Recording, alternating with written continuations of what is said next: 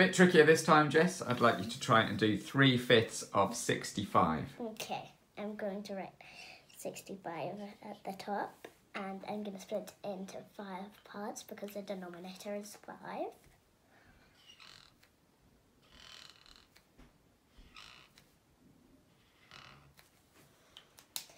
I'm going to make 65 down here,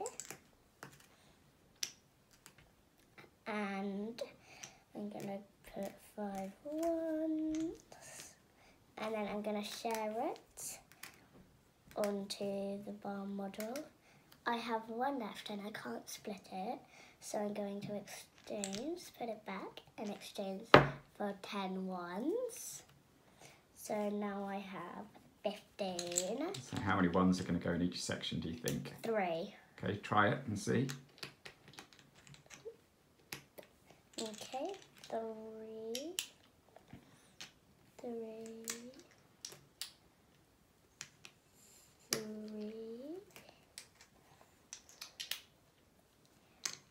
3, and there's 3 left, so, and there's 10 left. Good. So, And what's the last step?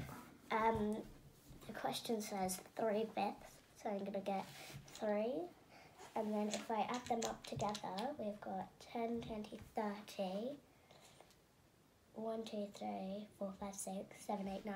39. 39. So 3/5 of 65 is? 39. Well done.